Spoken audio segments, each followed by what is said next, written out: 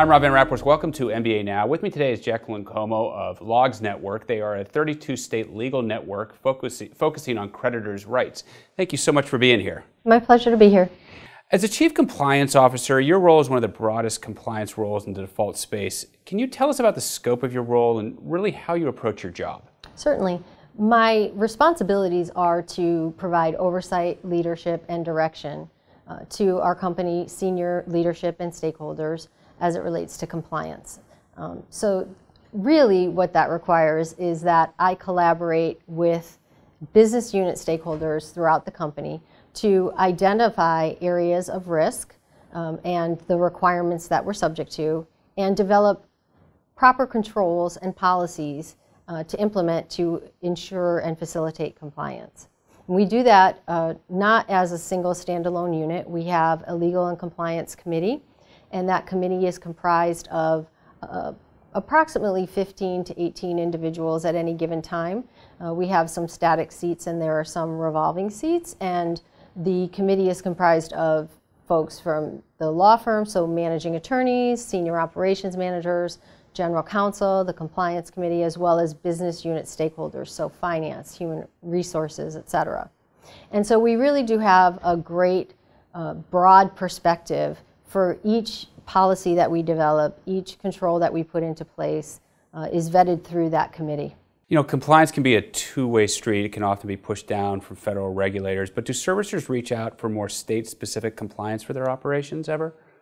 They do. We talk to our clients daily, very regularly, and we serve as a partner for them to understand really what the risk that they are seeking to mitigate is and the role that we play in that process. And then that enables us to take that information and go back to our law firm and legal and compliance committee, and in creating our own policies, procedures, and controls, we're able to ensure that anything that we implement is something that meets the client's need as well as our own environment.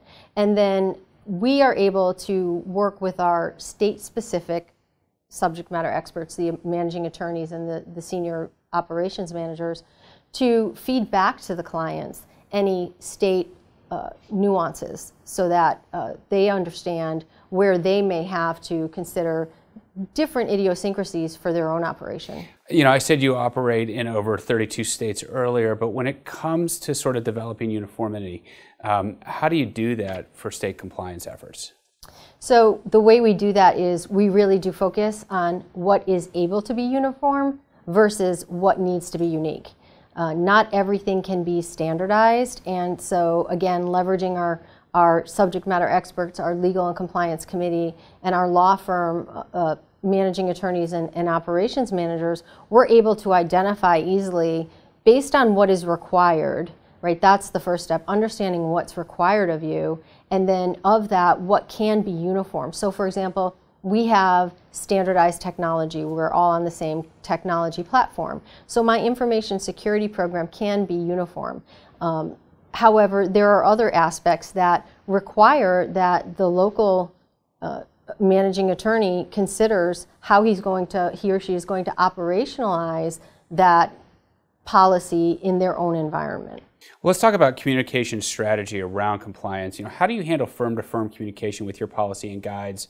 And then how do you communicate with Logs clients about compliance-related issues? So communication is really a key to successful compliance, especially in an environment like ours where we have such a broad footprint. We develop communication tools.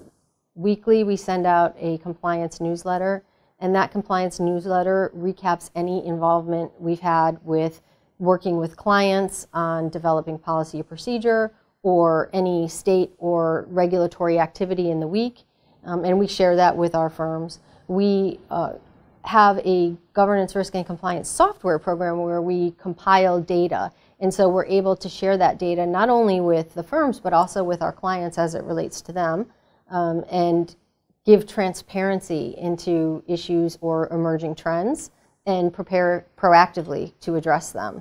So compliance communication is critical to our ability to be compliant.